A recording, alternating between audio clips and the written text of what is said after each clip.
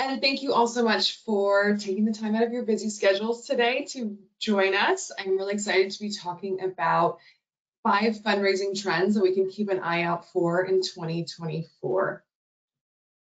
I am going to give a quick background on QGive for anyone on this call who is not familiar. We are a fundraising software based out of sunny Lakeland, Florida, and we're proudly providing support to over 6,500 nonprofits throughout the United States and Canada.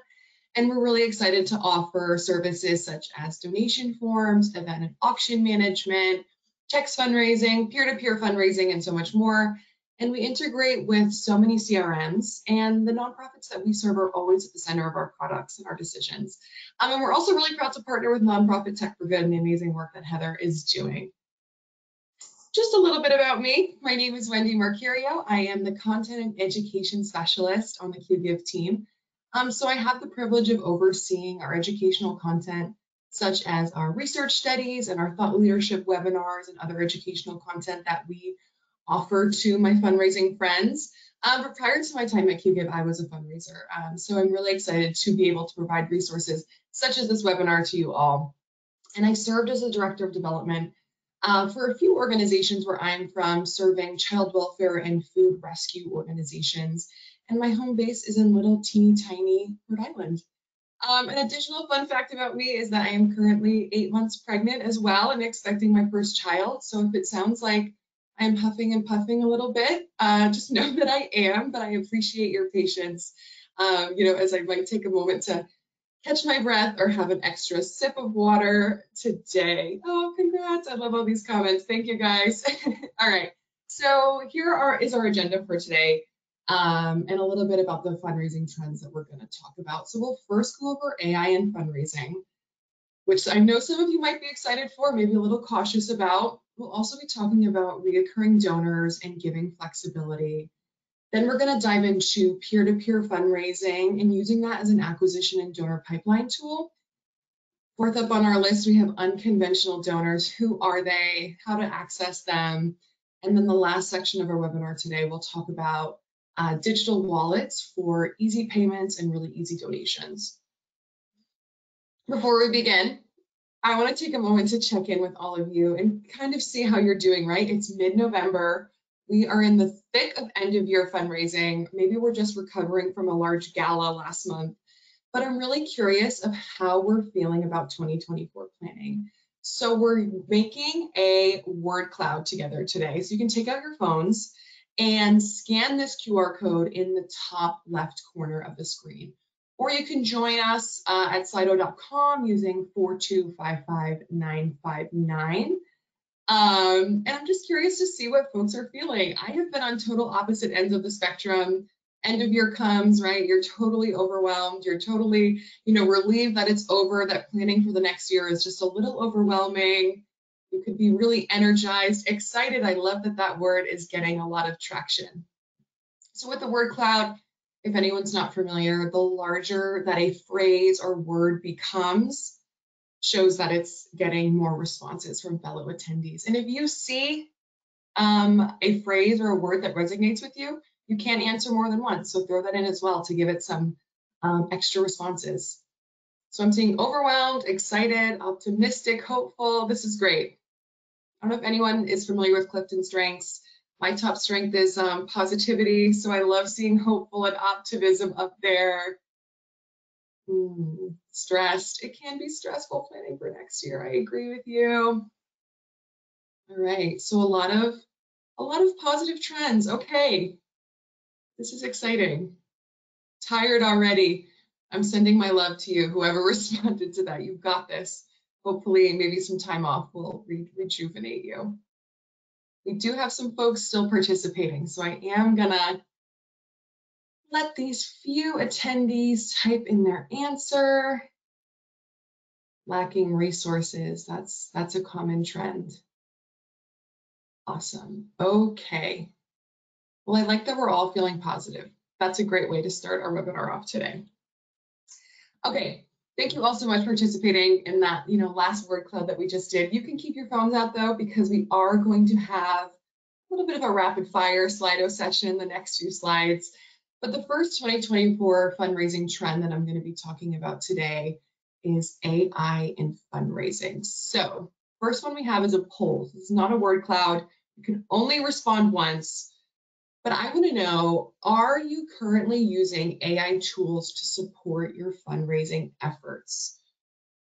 Yes, great. So we can scan that code, the QR code in the top left, or we can join at slido.com, whatever you prefer. There is no right or wrong answer, and you can only answer once. Looks like we might be split here, but we'll let folks get in their final responses and see where we end up. I like that we have over 50% as of now saying yes, that they do use AI, but it looks like no might be sneaking up. Okay, so we are pretty split here. I think that's a good place to be going into this section today. One more Slido for you all. We're going to be creating a word cloud, so keep your phones out. But I am curious, what comes to mind when you hear AI and fundraising? So we can take our phone out for one final Slido, and I'm curious as to what you're feeling. I have heard mixed responses, so there really is no right or wrong answers. Some folks are excited, some are curious, some are cautious that AI is coming for their job, some are overwhelmed with having to learn a new thing, but all are totally valid responses. I'm interested. We've got a big chat GPT, which we'll talk a bit about. Excited, efficient, inauthentic. Robots. Helpful, yes, AI can be helpful. Curious, I like seeing that word up there. Skeptical, that's okay to be skeptical. Opportunities is great. Unknown territory. All right, we have a few more folks typing some responses, and then we will dive into what we've got. A time saver, I like that one as well. Okay. All right, so we have some mixed responses: helpful, skeptical, inauthentic, efficient. Great. This is where I expected to see some responses, so that's great. So let's start off by defining artificial intelligence. And I thought there was no better resource to call on for a definition today than ChatGPT. So artificial intelligence is a broad and interdisciplinary field of computer science that focuses on creating computer systems and software programs capable of performing tasks that require human intelligence. These tasks can include things like problem solving, learning, reasoning, understanding. Okay, pause for a moment. Does this sound like a bunch of words to anyone else? This is buzzword soup to me. So I want to take a second to break this down a little bit further and connect this to fundraising, right? So what is AI in fundraising specifically? How can this connect to us? So in the context of fundraising, AI refers to the use of technologies and techniques to optimize and improve various aspects of the fundraising process for nonprofit organizations and other entities seeking financial support. Okay, this sounds a lot more interesting to me. I hope it does to you as well. And especially these aspects of optimizing and improving aspects of our fundraising processes. And then it goes on to say that AI can be applied to fundraising in several ways, which I'm really excited to chat about today. Firstly, let's note that AI is all around us. I'm sure for some of the people shocked that yes, you are using AI and it's not exempt from your fundraising lives. So for the sake of our talk today, I'm also going to be including automations that many softwares that I'm sure we're using are also putting in place and can really improve and optimize our processes. So I'm sure so many on this webinar today have automated thank you emails in place, right? So a donor makes a gift to your organization and they're instantly sent an email recognizing and confirming their gift. Should you have additional practices in place to recognize and thank your donors? Absolutely, but for a team of one, which I have been, this is a really, really handy tool. I'm sure some of you are also using dynamic giving amounts. This is a really cool feature that many softwares offer, including QGive, where we are leveraging machine learning to analyze a donor's data and suggest dynamic personalized donation amounts to donors when they're on your donation forms, and it's really going to help increase those conversion rates. I always love doing donor prospect research, but how cool is it that it can be automatically done when a donor is on our donation form? I think it's so awesome. AI is also used in fraud protection. I am sure so many of us have had or encountered someone testing a card on our website, right? So this is when a person is going to steal or obtain access to someone's credit card or a group of credit card and put through multiple small donations or make a $1 transaction. And QGive has recently offered a really cool feature that is detecting these bots easier now. And we've seen a 97% drop in card testing. So worth it to reach out to your CRM or whatever software you're using to see what practices they have in place. Auction item bid recommendations. This is really cool, and it allows fundraisers the ability to maximize their revenue and save time with suggested starting bids and bid increments, right? To optimize their auctions performance. That's a tongue twister. So even if you're looking for, some inspiration or where to start bidding, or it's your first year hosting this auction, this AI tool can really be a powerful asset for you. I love this one, notification for lapsed donors. So many softwares can give you a notification, right? That a donor has lapsed or is in danger of lapsing for the year. I've manually pulled lapsed donor reports. I'm sure so many on this call have as well. And, it can be time consuming, and it's affected by human error. And, occasionally, oftentimes, it's just a little bit too little, too late. The donor lapsed a month or so ago, and unfortunately the organization is just out of sight and out of mind. But being able to immediately know when that donor has dropped off or is about to drop off is really powerful to implement, a campaign for reconnection. You can also get notifications for your reoccurring donors, right? And if their card is going to expire soon. So another handy tool that not only ensures your sustaining donors are continuing to give, but it lets your donors know, hey, we appreciate your monthly gift. We appreciate you. We can also add to ChatGPT, which was in our word cloud earlier, to overcome writer's block, right? This time of year, creative juices may not just be flowing like they were earlier in the year, and that's okay. We've, hit some writer's block. So ChatGPT can really be your friend, right? By no means am I saying to go to ChatGPT and ask for your next fundraising appeal and immediately send it off to your printer, but it can provide inspiration and get your creative gears turning. But I think it's really important to mention and to note that all of the AI tools that I have mentioned and I'm going to mention today really need to be overseen and driven by humans. But larger scale practices that we're seeing in AI that are really cool, I think, and really, really exciting. And they're going beyond the daily practices that I just mentioned, right? And not only are they helping fundraisers and fundraising efforts, but they are also providing support to program staff and to clients. So chatbots, right, for donor and program support. Fundraisers are deploying bots on their donation page where they can answer any frequently asked questions from donors. And then whatever question is asked beyond that bot scope is being forwarded onto a staff member. So nothing's slipping through the cracks here. And we're also seeing these bots support organizations' program and mission efforts. So I don't know if anyone is familiar with the Trevor Project. I hope you are. They're a wonderful organization. And they're a suicide prevention and crisis intervention nonprofit that provides 24/7 support to LGBTQ youth. And something super cool the Trevor Project has implemented is they have launched a crisis contact simulator. So counselors, which are 100% volunteer counselors, are trained using machine learning, and this tool is simulating digital conversations that they may have with youth in crisis. And so this is allowing the Trevor Project to train more volunteers, right, to serve more clients that really need the support. A very cool fundraising AI trend that I think is probably my favorite is grant writing assistance. So I'm going to kind of cover two frontiers of grant writing here, right? We have finding the grants, and then we have writing and sending in the application for that grant.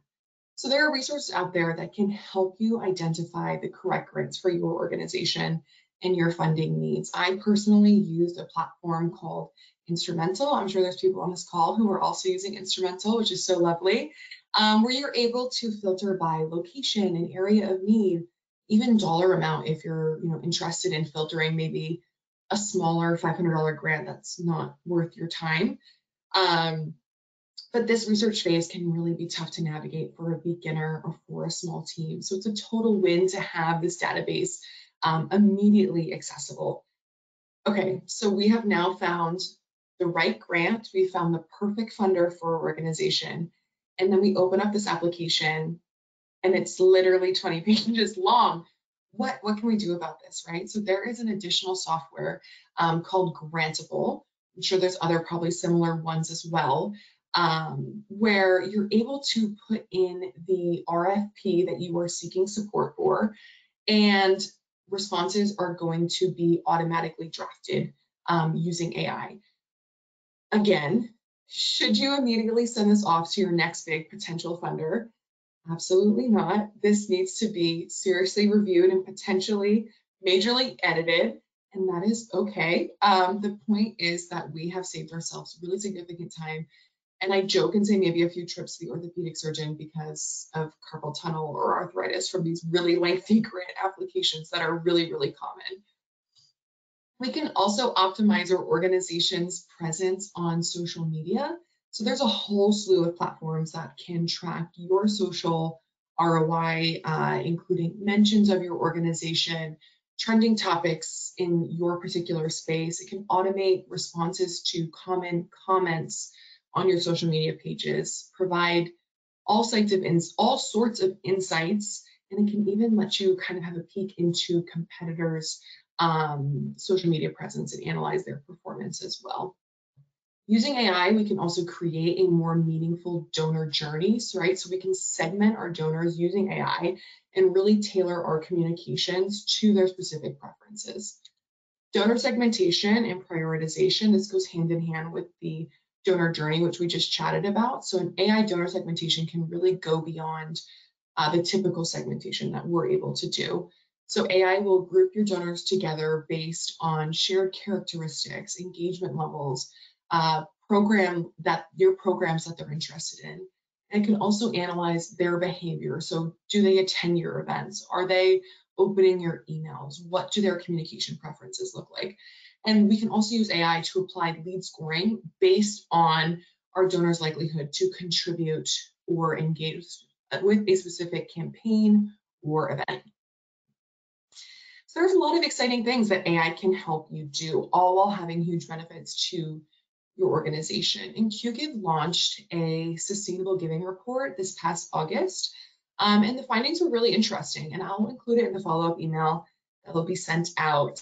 And this graph here really is just a tiny, tiny little aspect of what this report covers. But we found that fundraisers are pretty consistently overwhelmed with their workload, and they're working with limited or not enough staff. So AI can really help you overcome this feeling of fatigue and burnout that might be normal for you.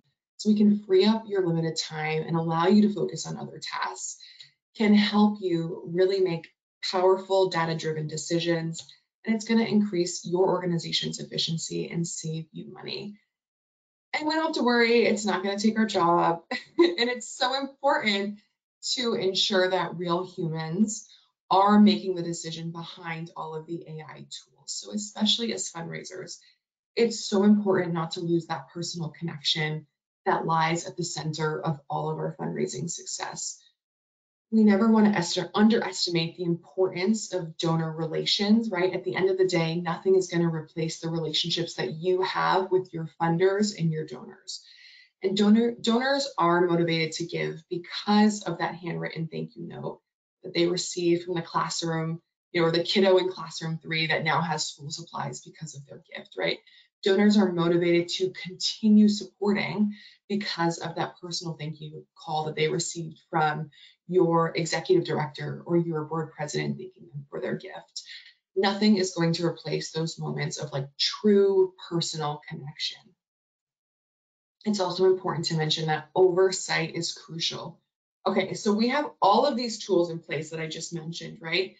Is it time to kick our feet up on our desk and relax and take a little vacation? Absolutely not, right? We have the responsibility to continuously manage and oversee the quality of work that these AI tools are producing.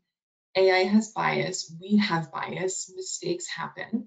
We really need to be ready to mitigate those mistakes, but also constantly evaluate for biases and adjust accordingly. It's also important to understand privacy risks. So anytime we are providing machine learning or AI with information, we need to be cognizant that we are not oversharing. So our donors are providing us with their confidential information, and we have the important job to keep that information secure. So before we move on to our next fundraising trend of 2024, I wanted to, end it off by sharing a bit of lighthearted advice from our friend, ChatGPT. So get ready to sprinkle a dash of AI magic into your fundraising recipe for 2024. Think of AI as the sugar in your fundraising tea. It sweetens the deal and makes everything smoother. Just remember, AI might not know the difference between a virtual high five and a real one, but it sure knows how to maximize those donations. Cheers to a year of tech-savvy fundraising fun. Awesome. Okay, so next on our agenda is we're going to be discussing reoccurring donors and giving flexibility. As I mentioned earlier in the year in August, QGIF published a sustainable giving report. And one section of the report covered was reoccurring donors. We found some really interesting data. You can scan the QR code now. You don't have to worry about it also because it's going to be in the follow-up email. Excuse me. But one of the sections that we covered was reoccurring donors. And we found that most organizations are supporting reoccurring gifts, so that's great to see. But we also found that donors are feeling the effects of inflation, right? So donors shared, 75% of donors shared that they have had inflation negatively impact their finances.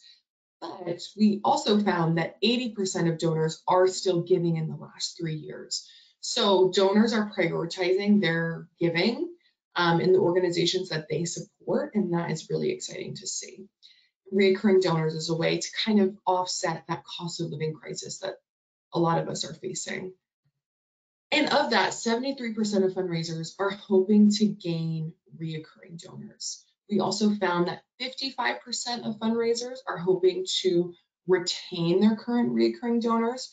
And the top strategies for getting these reoccurring sustaining donors are targeted asks and specific campaigns. So 46% answered targeted asks and 41% have specific campaigns. Something very interesting is we found that 27% also have no strategies to obtain these reoccurring donors. So there is a bit of a disconnect happening between the 73% of fundraisers looking to gain additional reoccurring donors and the 27% with no strategies in place. So 2024 really is the time to focus up on your reoccurring giving strategies because there really are so many benefits for your organization. So why are we focusing on this, right? Why is this important next year? So giving plans and reoccurring donations are easy for donors. I always say that reoccurring donors are like your biggest fans. They're your organization's BFFs. But they are there for you month in and month out. And this style of giving really is easy for donors. So they can put their card information in, submit all of their information, submit the donation, essentially turning it on for a set amount of time, and they can sit back knowing that their work is done. And they've provided that ongoing support to your organization and have the peace of mind that comes with that.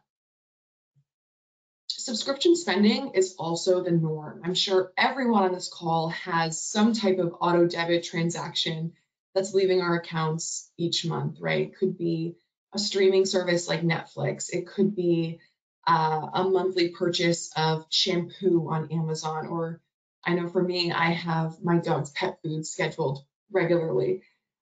This form of spending really is the norm for donors, and they're comfortable with it. And so we can mimic this at our organizations as well.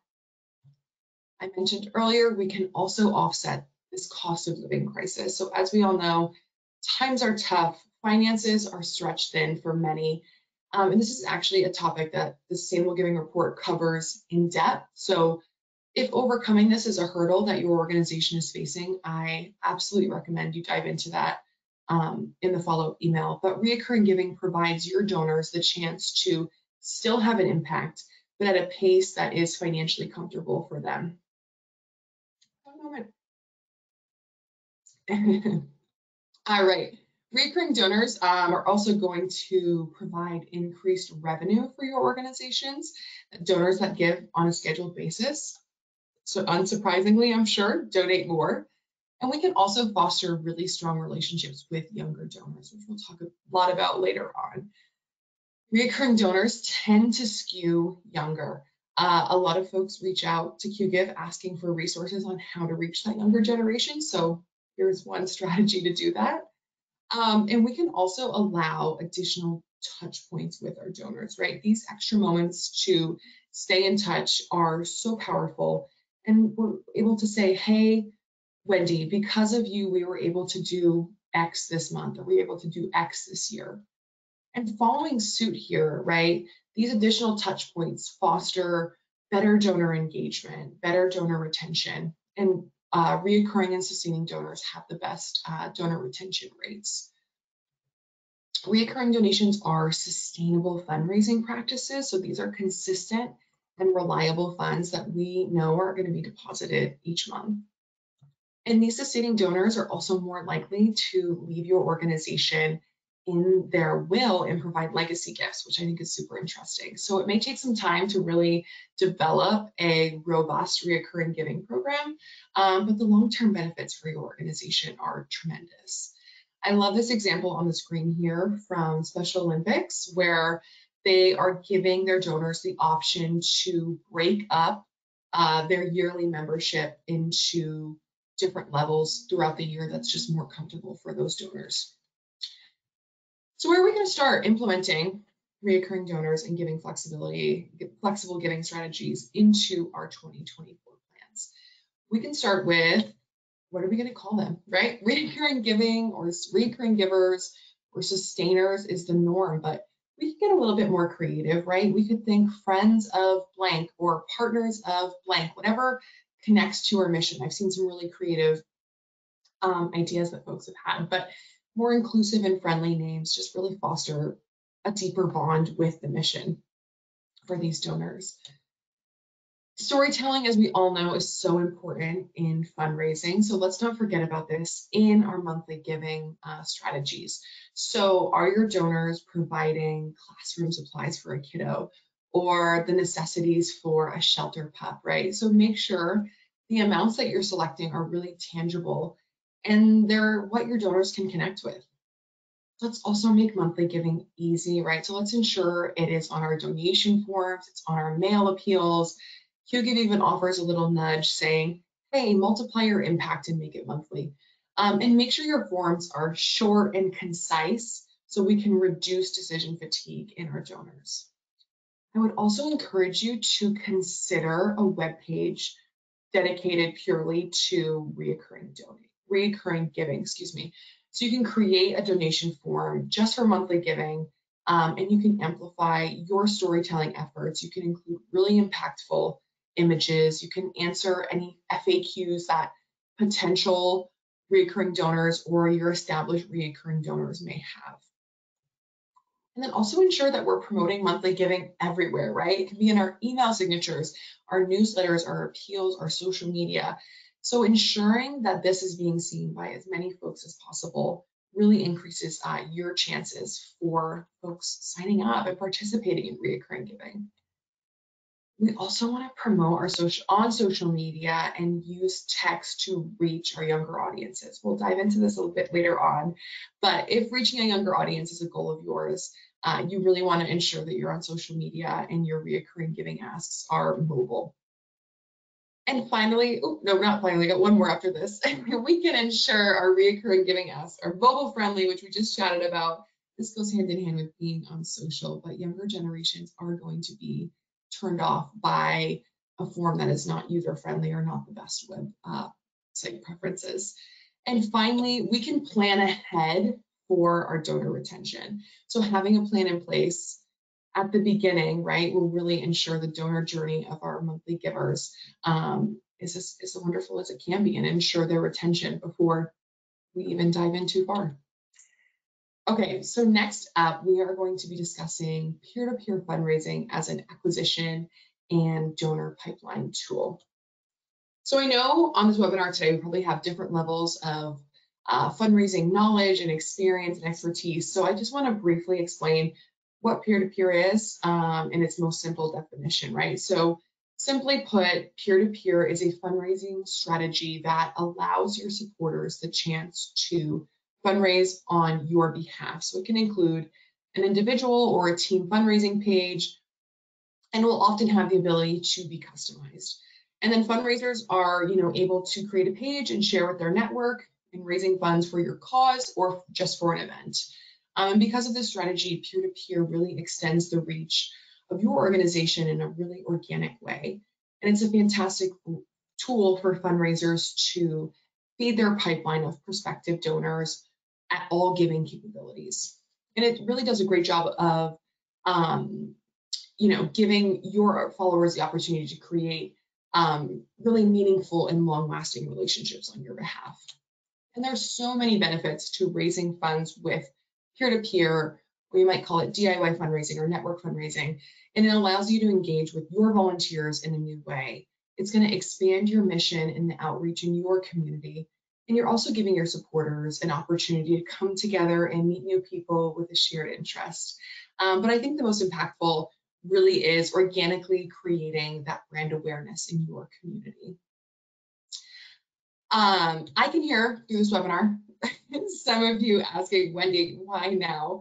And one stat that I really love to share is that on average, nonprofits can expect 300 new donors when running a peer-to-peer campaign within that year. So QGIve looked across all of our platforms, and peer-to-peer drove 50% of new donor interactions. So that really is huge. So you may be thinking, I don't have time for this in my 2024 plans, or my donors are not going to engage with this, or just not knowing where to start. So we can take a deep breath. I know that feeling of being an overwhelmed fundraiser and having another thing added to your plate, and we can approach it from the mindset and understanding that DIY and network fundraising truly is for everyone. It's going to engage your supporters in a fun and creative way. And DIY network fundraising is budget friendly and easy to implement as well. And it's going to allow all technical and skill levels to participate while attracting new donors to your organization. So no shock here, right? We're big fans of DIY and network fundraising at QGIve, and for many reasons, right? It's going to eliminate the burden of cost and time, which we know are two things that fundraisers are often lacking. And it will allow flexibility for supporters regardless of their location or their schedule. And DIY network fundraising allows you to meet your supporters literally wherever they are. It can also be paired with an already existing fundraising event that you have in place. I love this example here from City Team, where they are asking their constituents, will you fundraise for us? And it provides different reasons or purposes behind these fundraisers. So a sobriety milestone or a wedding, this was offering COVID support at the time. And these examples really are going to meet so many more of your donors where they are and have them fundraising for the reasons that truly inspire them. And it's a way to have really awesomely engaged peer-to-peer supporters. So peer-to-peer is also an amazing generational engagement tool. I'm going to provide a little background on QGive's generational giving report. So this was published with the intent to better understand donor preferences and expectations based on their generation. And we've all witnessed the rapid change in the nonprofit space, right? Generational shifts are happening, wealth transfers are happening. And we were really curious what this meant for donors and what it meant for fundraising, especially. So I encourage you all to go read it. I'll include it in the email tomorrow. I love this study and I wish I read it when I was a fundraiser. There's so many amazing data points in it, but it also provides personas of each generation and tangible takeaways with engagement strategies based on that donor's age. But let's specifically dive into how different generations engage with peer-to-peer campaigns and if they're willing to fundraise for you or not. So we have Gen Z, right? These are the folks born between 1997 and 2012. 84% of Gen Z are willing to raise money for their favorite causes. So that is really exciting to see. I hope you're all excited by that. And millennials, these are the folks born between 1981 and 1996. 79% of these folks are also willing to raise money on your behalf. Next up, we have Gen X. They're a little less willing, still somewhat interested, but not as much as our Generation Z supporters or our millennial supporters. And finally, we have baby boomers. These are the folks born between 1946 and 1964.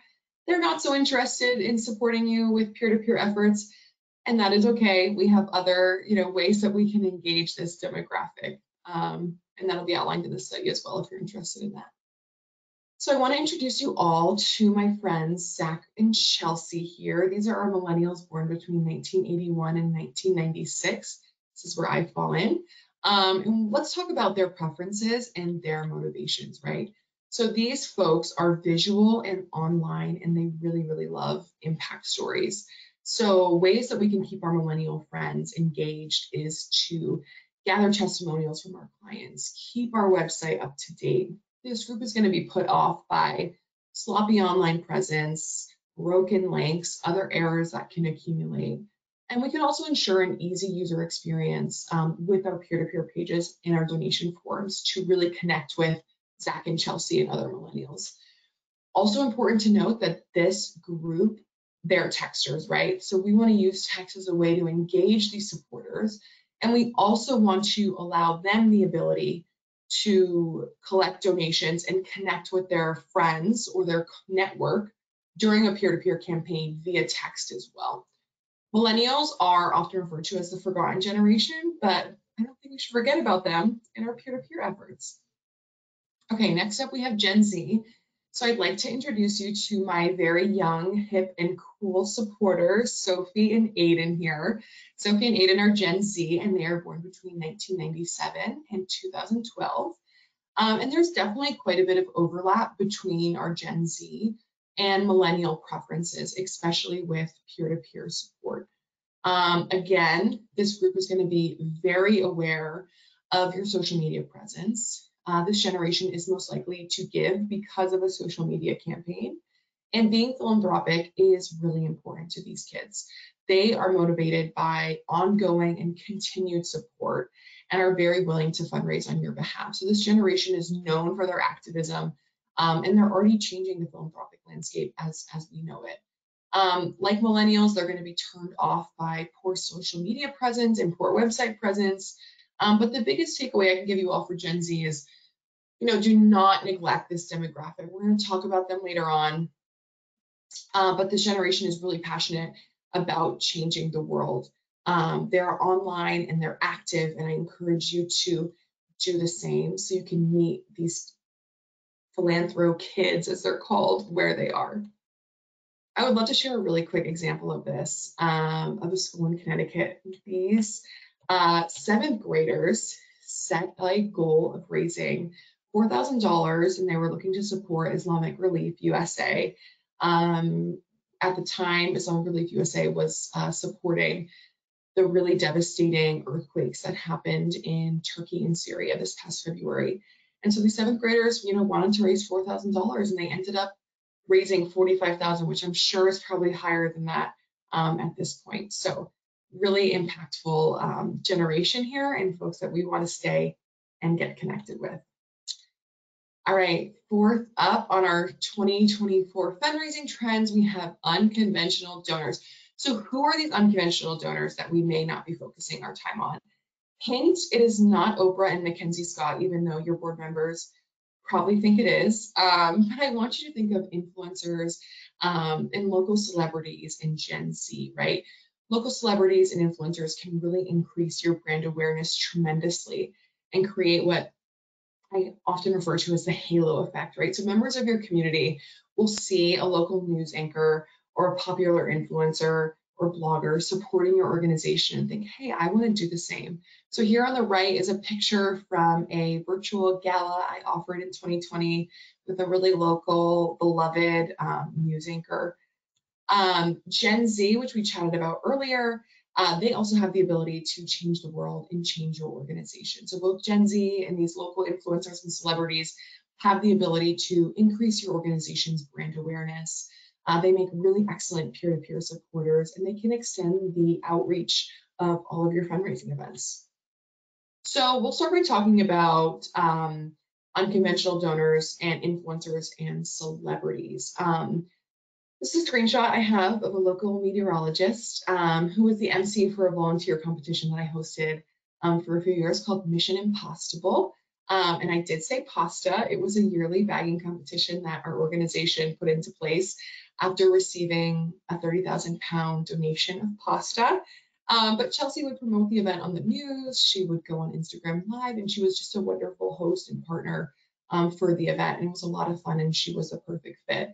But getting started, I think it's important to know that, these folks and these celebrities and influencers are more accessible and they're closer than you may think. But I recognize that knowing where to start can be a little bit tricky.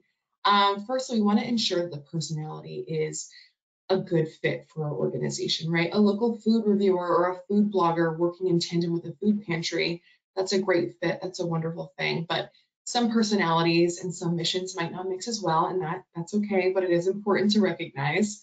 And I think it's crucial to lean on our staff and our board members and our committee members and our volunteers to see if relationships are already established. Some of that hard work might already be done for you. So check in with your connections and just see where relationships lie. I also encourage you to plan far in advance. These folks have busy calendars, and so if we want to have any chance to partner with them, we want to get on their calendars nice and early, and let's make their participation as easy as possible. So creating social posts for them, providing them with an outreach or promotional calendar, anything that we can do to amplify their time and their support that they're giving to our organizations. Okay, so we've talked about Gen Z, but we're going to talk about them a bit more. As I mentioned earlier, this group is really highly motivated to support philanthropic causes, right? So a third of respondents see philanthropic support as part of their legacy. And we found in the generational study that Gen Z are vetting the organizations they support by checking impact reports and the organization's online presence. So this includes your social media and your web pages. And no surprise here, these folks are preferring digital payments. 29% are preferring to give via text. 33% are giving in response to a social media call to action. So what are the ways that we can attract and retain Gen Z donors? Which we've, again, talked quite a bit about, but I do have a few final strategies for you all, right? So let's get mobile and ensure our donation forms and our website and our social media presence is up to date.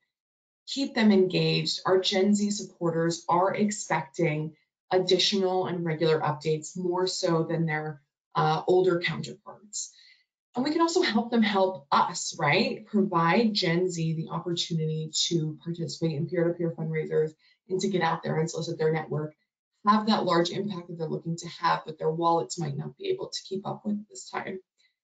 And let's not ignore this group, right? We can view our relationship with these philanthrop kids as a long-term investment for our organization. They probably are not going to be our biggest donor this year, probably not next year, but they could be our Mackenzie Scott in 25 or 30 years.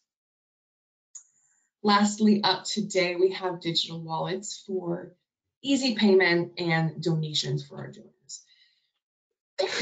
So why will digital wallets be important in 2024? So digital wallets include platforms like PayPal, Venmo, Apple Pay, and Google Pay.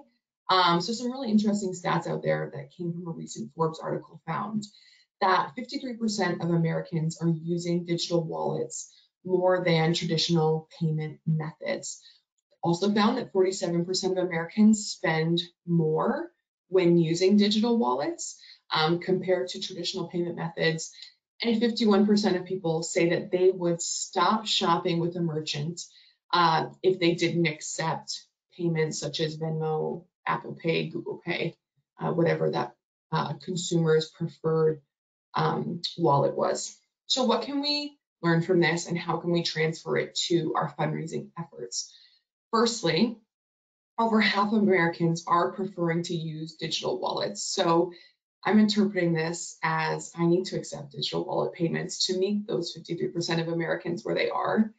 Americans are also spending more using digital wallets. So hopefully this is going to transfer to donations as well, and my organization will be able to, receive larger gifts with these digital wallets. And finally, over half would stop shopping if digital wallets weren't offered or accepted by a merchant. So I can assume a donor may do the same thing and stop supporting my organization if digital payments were not accepted. So why will digital wallets again be important in 2024? Primarily being used by younger and more tech-savvy consumers. This is an exciting way, again, to entice those younger donors. It's going to increase donor trust and safety. Names such as PayPal, I believe PayPal is the second most recognized and trusted brand in the world. So donors are going to feel safe using this type of donation form. Next up, we have ease of use and convenience is king for these donors. And it's an easy and streamlined checkout experience, right? Digital wallets are going to allow you to make a donation in just a few clicks. We're going to decrease that chance of donation form abandonment. So your conversion rates will hopefully increase using digital wallets because this style of donation really is so easy. And it's quickly becoming an essential feature, right? It's not necessarily a nice to have, but more of a necessity. So a few things to keep in mind as we begin preparing for next year, for 2024. I can't believe we're at the end of the year, but we can connect with younger donors, this generation of upcoming donors, by ensuring our fundraising strategies are current and accessible. We can meet these donors where they are by embracing peer-to-peer fundraising and digital wallets. Important to note that fundraisers are stretched thin and expectations are high. Embracing AI in everyday work can free up time for priceless face-to-face donor interaction, and time spent on curating bond with Gen Z donors is an investment in your organization's future. These philanthropic kids can have great impact today and in the future. So thank you all so much for tuning in today. I appreciate your time. I hope you learned at least a few strategies that you can take with you into your 2024 planning. And I welcome any questions that you may have. So let's see. I'm going to go to the Q&A now. Did I say grantable? Yes, I did say grantable. They've had a lot of traction, and the other platform I use for accessing grants is called Instrumental with no A at the end. So it's just Instrumental with a TL. Can you please share the names of platforms mentioned by the speaker? Pavni, I will include them in the follow-up email for you because I mentioned quite a few.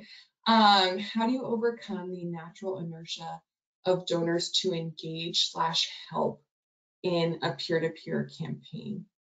Are you looking for ways to motivate your peer-to-peer donors? I'm assuming. I always had great luck with providing them with, a peer-to-peer kit, right? So we were provided all of the social media needs that they would have, outreach needs, scripts, whatever it was. Will there be a recording of this webinar sent to us? Yes, there will, Brandy. Rebecca Parker is asking, what are some RI social media AI tools? I know there's one called Meltwater. There's quite a few, but I'll link some in the follow-up email for you, Rebecca. Besides ChatGPT, are there any other AI fundraising platform tools? Christopher, I mentioned Grantable, ChatGPT is a great one. Meltwater you can use for social, and then I'm sure there might even be some in your CRM or whatever platform that you are using.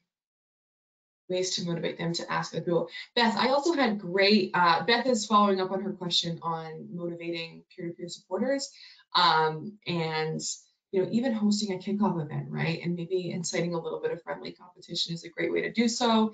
And if you have a peer-to-peer supporter from the past that was really successful, maybe implementing them as a bit of a coach. So you can connect these new supporters with this more experienced peer-to-peer supporter. Is there a fundraiser platform that will connect with Wix that we can use? Brandy, I am not familiar with Wix, unfortunately. So I cannot answer that. All right, I will give just a little bit longer in case anyone else has a question. I don't see any more coming through. I do want to take a moment to thank all of you so much for taking time out of your fundraising schedules to spend an hour with me. I had a lot of fun. I want to thank Heather so much for hosting as well. And I wish you all the best of luck in your 2024 fundraising adventures. Thank you so much. Have a great day, everyone.